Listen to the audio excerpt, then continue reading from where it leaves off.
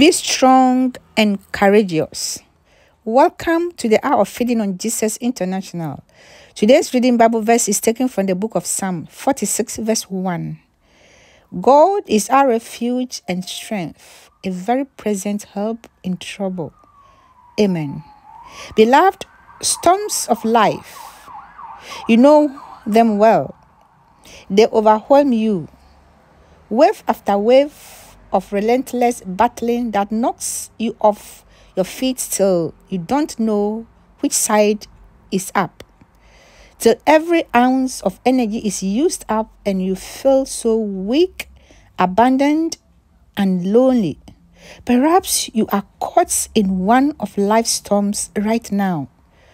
When the disciples of Jesus were out at sea, caught in a turbulent tempest and tossed by the waves, who came to them in their darkest hour? It was Jesus himself. Reference Matthew chapter 14, verse 22 to 23.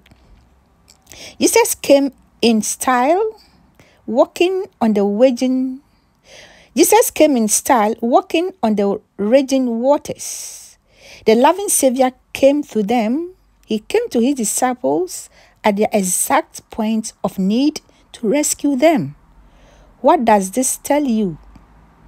That Jesus is above the storms. Jesus walks above. Jesus is greater than every adversity and opposition that you may be facing right now. And Jesus comes to you to rescue you. With the billowing waves beneath his feet, Jesus' first words to his disciples were, "Don't be afraid. Take courage. I am here."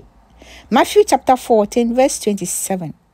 What comfort those words must have brought to the disciples who were exhausted and shaken with fear for their lives. Beloved, when the storms of life rage, don't go by what you see and hear all around you. Don't go by your negative feelings and emotions. Live by the truth of God's word, which encourages you to be strong and courageous. Do not be afraid and do not panic, for the Lord your God will personally go ahead of you. He would neither fail you nor abandon you.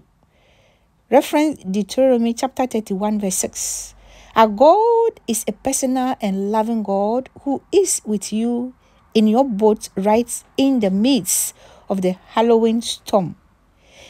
Jesus knows how to lead you to victory every time. Jesus cannot fail you. Yes, he can never fail you. He doesn't fail. Amen. Share this video and bless the soul. Amen.